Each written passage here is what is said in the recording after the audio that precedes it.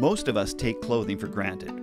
For some, however, clothing is more, much more. For some, love the feel, love the look, and the smell of clothing. It becomes a habit. Once you're a clothesaholic, I guess you always are. Marilyn took this obsession with clothes and put it to good use during her working life in the industry. And now, Marilyn uses her passion for clothes to help her community. We're just trying to make life a little easier for those that are struggling, and as the financial costs keep going up, those that are on fixed income struggle even more. Marilyn volunteers with the CareWare program in Powell River. The program is supported by the Salvation Army, the Westview Baptist Church, and the Lions. The objective is to improve the quality of life in the community, in this case by focusing on clothing. We saw a need to get good quality clothing to people in our community who were struggling financially.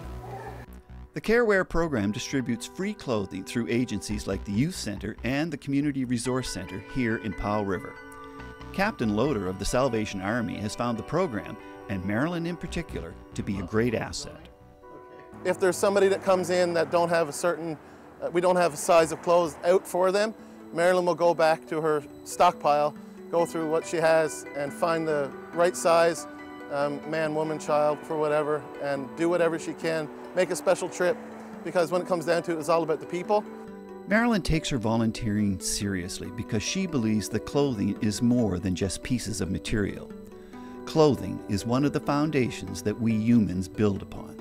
We try to provide the warmth and the comfort in the clothes, but dignity too, so where you've got some nice clothing and you can step out without being highly visible in the community because you're dressed like everyone else.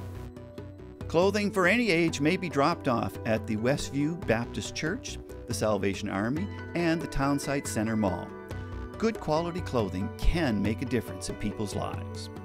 Bottom line is, if you don't have to buy clothing, maybe you have a few more dollars left to buy food. In Powell River, I'm Mark Hanley.